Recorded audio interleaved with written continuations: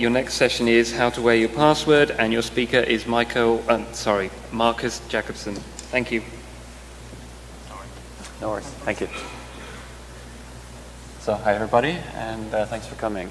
I wanted to start by asking you to please feel free to interrupt me at any point, to ask questions or to tell me to move on if you think I'm spending my time on things that you'd rather not hear about. So, I'm going to talk about a password replacement approach.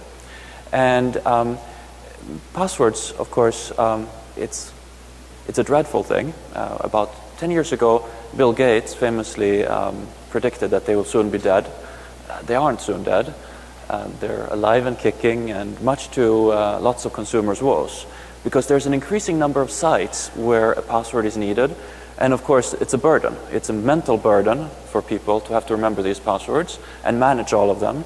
And as a result of that, one thing that happens is that people reuse passwords, which of course is a security problem. Another security problem that has escalated over the last 10 years is the increase in computational power. What used to be secure just isn't secure these days. And instead of users being more able to figure out how to manage their security and have strong passwords, I would say that they're less able to, simply because there are more things to manage and things are more stressful, and therefore the human brain doesn't grow. Security is decreasing and the pain is increasing. Something has to change. Now, one approach that people often argue in this context is password managers. And I used to work at a large financial service provider that resolutely refused to promote password managers, for the simple reason that they would become a one-stop shopping portal for malware authors. If everybody uses password managers, and these are software password managers, it's really making security worse because of malware. So the obvious, seemingly obvious solution to this, to use password managers, just is not going to work, not in its current way. So NIST estimates that passwords have 19 bits of security. At first sight, that might make us think that they have 19 bits of security, but that's a mistake to think. People who equate entropy with security, they make a mistake. The entropy is kind of like an upper bound of the security, and I'll get back to that in a moment. Another thing is that entropy, of course, is an average measure. It doesn't say anything about your security, nor the distribution of security for different passwords. If you really want to know the distribution for password security, you have to look at passwords. I did this a few years ago. I had access to hundreds of thousands of passwords that had been stolen by criminals, and then their Dropboxes had been raided by people I knew, and so I got these passwords for various sources. And I analyzed them, and I looked at just how strong are passwords. This is an important thing to understand. Also, I did it for another reason too. I wanted to build password strength checkers that were better than today's password strength checkers, which in my view leave a lot to be wished for. So anyway, I found a couple of interesting things when I looked at passwords. One interesting thing is that actually teenagers have stronger passwords than adults. One reason might be that they have fewer passwords to manage, and therefore it's easier for them to put their mental effort into a small number of them. Another possibility might be, and I don't know which one is the real reason, they grew up in an era where security was something that you were taught and people minded security, and so they kind of got the right security upbringing. And if that is true, then maybe things will get a little bit better. But I don't think it will outpace the speed of computation increasing. Another thing that you realize when you look at lots of passwords is that the distribution is pretty ugly. There is a large number of passwords that have about 10 bits of security.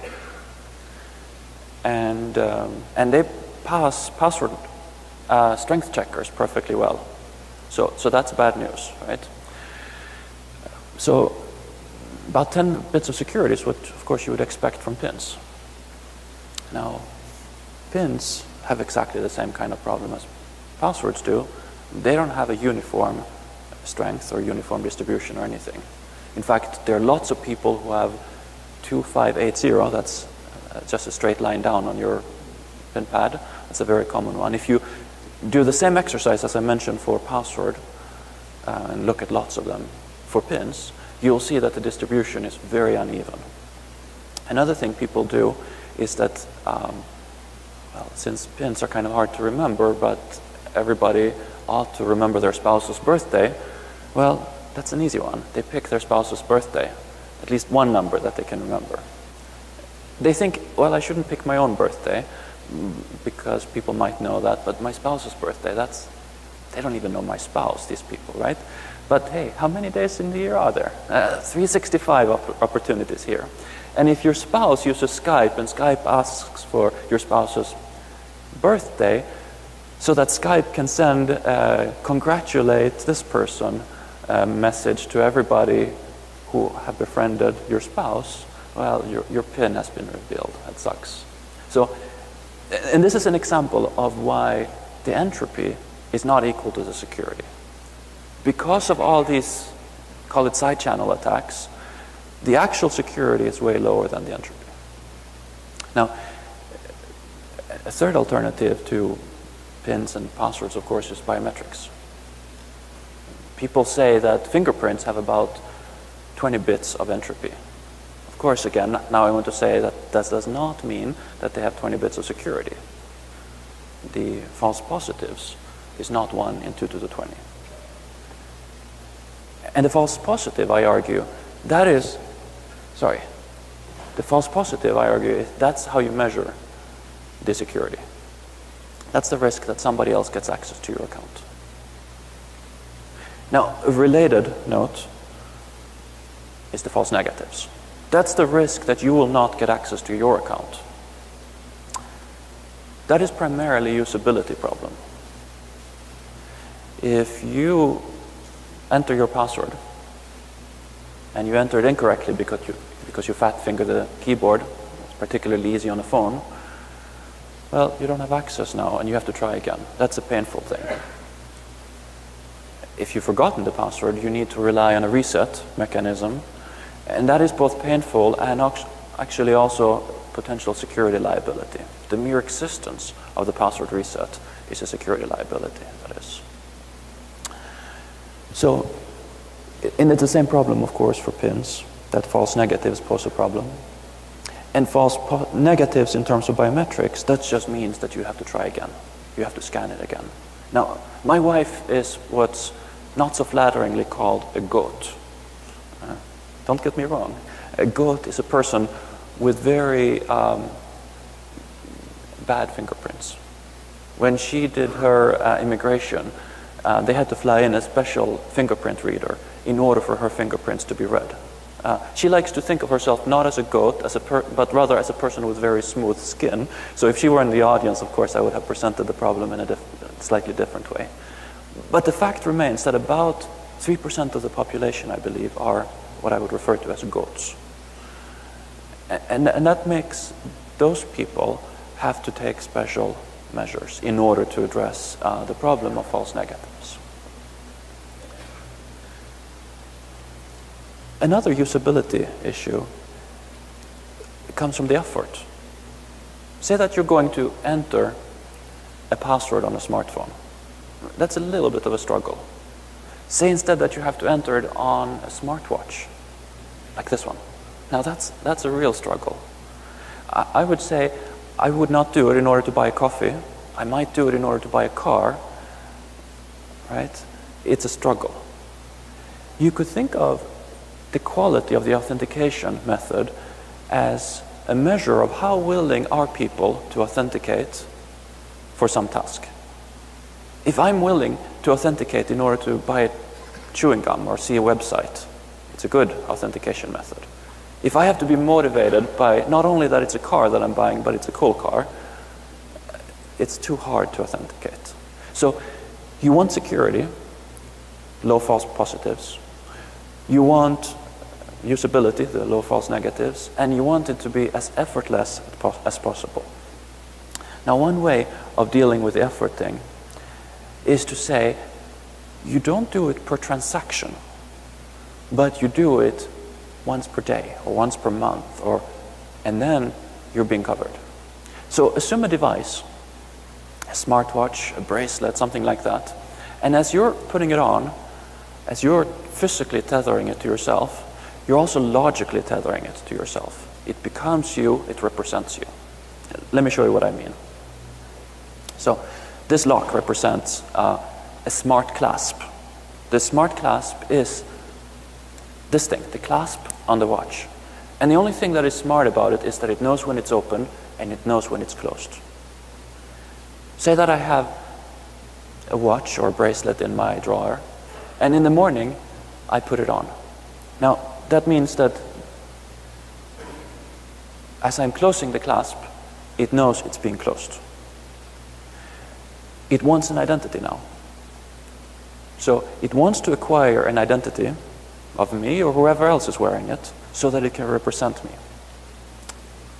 One way or another, I authenticate to the smart clasp or to an associated processor. If it's a watch, it's the watch's processor, of course. And now this watch or this clasp carries my identity for the duration until I open it again. And during this duration, it will act as, you might think, as a password manager. It will represent me. So I don't have to enter passwords, or I don't have to enter keys, or I don't have to do anything other than somehow indicate that this is a transaction that I want to carry out. And then when I take off the watch at night, or when I take a shower, or go through airport security maybe, you want it to unbind the identity. So that if I take it off and you quickly put it on, well, it's not my identity it's carrying anymore. Again, it's going to say, I want an identity. And if you can't provide it with your identity, well, it will remain identityless. So this does not replace existing technologies. In fact, I would say it leverages them. So first of all, when it's asking for an identity, when it wants to acquire an identity, how do you do that? If you think of it as a clasp only, this clasp might have a biometric fingerprint reader, for example. You put your finger on there. Kind of expensive to have a biometric reader, but yeah, you could. Another thing, it might have a microphone. You speak to it. Either it analyzes your voice or it analyzes a credential that you're speaking. If you want to know more about how one could do that, there's a reference in the white paper, which at the beginning of the talk we heard that it's on a disk or something. You'll find it. Or send me a note and I'll send you a copy. So anyway, you could have a credential that is spoken and you speak it to the clasp. Another possibility is that you could use a PIN or a password. But wait a minute, you're saying, how could you? There's no keyboard here. Well, it's so easy to leverage a proxy device. You've got a phone. Your clasp wakes up your phone, says it's time to authenticate. Now there's also a chance to use a biometric reader. You could use a biometric reader on your phone, verifies your identity, tells the clasp that it's you. Or you could input a PIN or a password, and whether it's verified on your phone or on the clasp, it doesn't matter. The clasp learns it's you.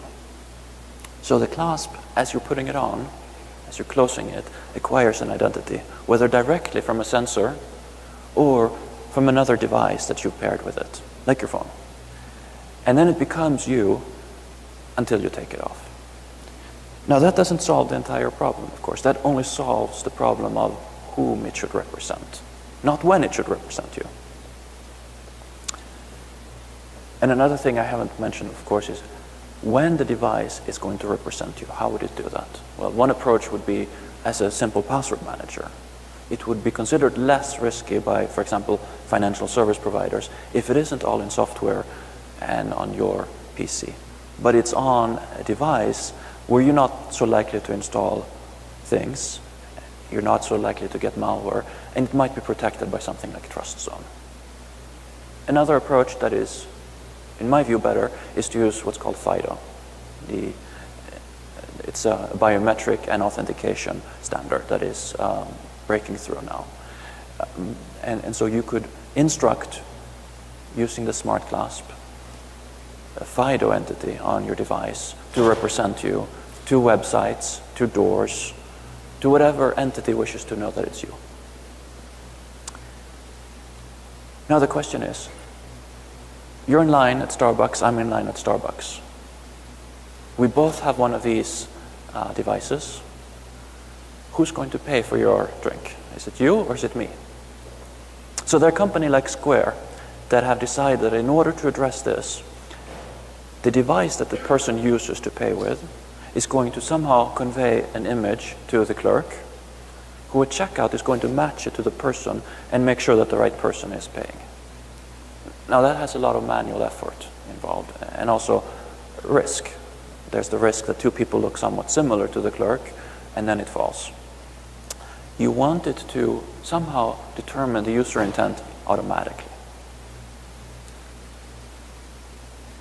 So I'll briefly describe three ways. One which I refer to as a proximity, one as implicit determination of intent, and one explicit. So an example of the first one is that you're going through a subway turnstile. You're going to pay merely by being there. You're passing through this area, therefore you pay. There's no doubt about it. It doesn't matter whether it's you or it's me going through. If we're both going through, we're both going to pay. So another one is that you're coming to a website and you want to pay for something. Clicking. That's a simple way for you to say what you're going to pay for. An implicit way of authenticating you is therefore built into the fact that you're clicking. At the very moment you're clicking, you're also conveying your intent. And I'll tell you soon how to do that. And a more explicit way of determining that you have intent to pay or to authenticate in general is to have you sign. For example, as you're coming up to the terminal in the grocery store, you're signing for something. We could use that. So let me tell you a little bit about how. So in the case where you're buying something on a website or you're logging in, say that you're using your phone or a tablet.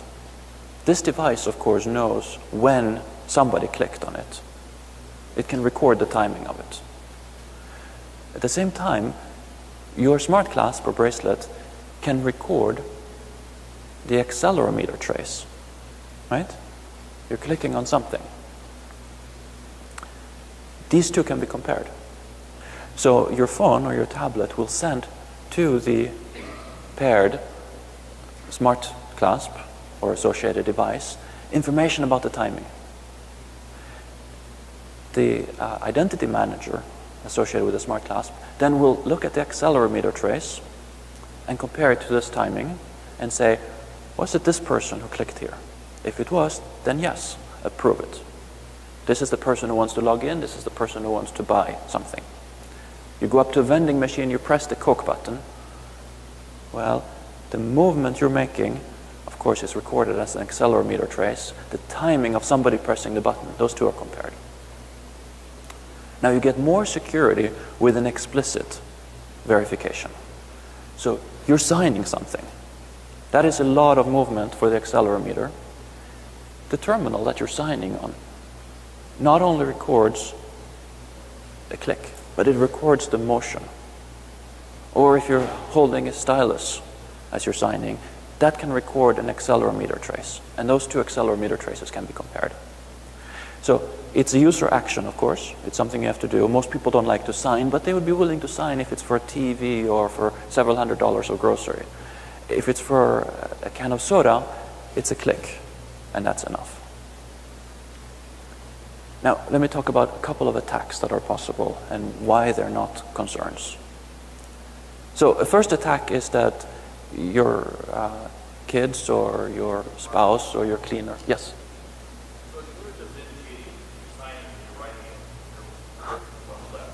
Good point. I was just waiting for somebody to realize that. Yeah, I'm kind of short in this talk because I don't cover all the details. The fact that you're wearing your watch, if you're right-handed, on your left, but you're signing on your right, that is a problem. And so when we're saying smartwatch, that would not exactly and by necessity have that feature, but a bracelet would. So a smart bracelet would have that feature. You could also have multi-device configurations where your watch is where the clasp is, but the accelerometer is on a ring you're wearing on your right hand. So there are configurations to deal with it, but thanks for pointing it out. I thought I would get away with it, but I should have known better. So let me talk about this first attack. Somebody opens your drawer and takes out your device and puts it on in order to be you. Now that doesn't work because the device in the drawer doesn't have your identity. It's been opened after all. You took it off in order to put it there. It doesn't matter who puts it on. It either will refuse to have an identity or it will only agree to have their identity. Or, of course, they will need your password or your biometrics or your PIN. So it isn't stronger than the underlying authentication measure that is used to authenticate to it. But at least that one cannot be attacked online. You have to have physical access in order to do this. Another problem is you're walking around in town and somebody comes and tears the watch off of you in order to be you, to go and buy a TV or whatever. You don't want that to happen. Now that's also easily prevented.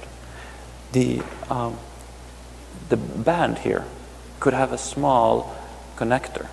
If the connector is torn, then the circuit is open. And therefore, just like if you're opening the clasp, you're breaking the circuit. And therefore, that is not an approach. Now, one thing that might concern people is, am I going to be held up and somebody's going to take my arm, take my hand in order to slide off the watch? That would be a gruesome way of having your identity stolen. You don't want that to be possible. So you want kind of an exit mechanism by which, under duress, you can give somebody the ability to authenticate as you without you being in trouble. And there are a couple of ways of doing that. The most obvious one is you take it off, you put it on them, and you authenticate as you. Another way is that physically you could have a way of detaching it in order not to break the circuit. But that's not something you would do every day. It's only under duress you would do that. So this is a proposal that shows that you could get better authentication simply by this tethering physical and logical together and looking at the special cases of how to do it. There are lots more detail in the paper, which I ask you to take a look at if you're interested. And I'm also open to questions if you have any. Yes?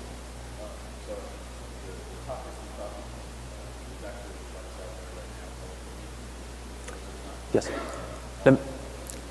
Let me repeat the question. The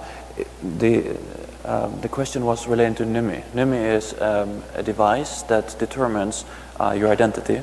Now, one big difference is that the approach that I'm describing here asks to acquire an identity once and for all when you put it on. And that lowers the cost of the sensor or whatever way you have to do it, and it also increases security because you can have a pretty rough verification of identity. It only happens once a day. Whereas NIMI is doing continuous verification of the identity. That could be done in many ways. I believe NIMI is using some biometrics. That means that, for example, the skin under your watch is being verified if it corresponds to you. That corresponds to a risk of false negatives and false positives, of course, which are traded off. If the watch slides a little bit, it's not going to look necessarily like you. And it puts larger constraint on the device and the cost of making the device. So in order to escape that problem, the approach that I was describing says you authenticate once and for all. And you don't have to rely on biometrics, but you could rely on whatever technology you like to authenticate, and then you keep the identity. But that's a good point. Yes, Mike. Marcus, if I can just explain a little bit more, I think NABI and this can coexist. The NABI protocol and this bracelet can coexist, because really what the NABI protocol is a wire format to create a crypto assertion for the cloud. And imagine that the NABI was built into this bracelet. So as long as you have the bracelet on and you authenticate it to it somehow once a day, you can then go about your business and you can create these crypto assertions to hand out when you're signing in or when you're purchasing something. So I think they can coexist, and I don't see them being like different in any way. So they're closely related. They're not the same though, and so I encourage you to look at both the proposal in the white paper and also at what NIM is doing. They have similarities, but also notable differences, which I think are beneficial to understand and address. I think we have one more question if anybody has it. Yes? Is there anything to protect the user from themselves and sort of just taking the watch and closing it without actually looking around the wrist and identifying it? Then it'd be very easy to lose that, and it would have their full identity and no way to remotely disable it. Right. So the question is, what if I take a smartwatch and I close it like this, and now authenticate to it? That would be undesirable. The person could carry it around in the pocket and not realizing that this has happened. It might seem convenient at first, but it's undesirable later. And yes, you could do that. You could very easily have a sensor that determines some form of liveness, whether this is being worn, in other words. So that is a good point, and that is something that is considered as well. So with that, thank you very much. And if you have further questions, please see me after. Thank you.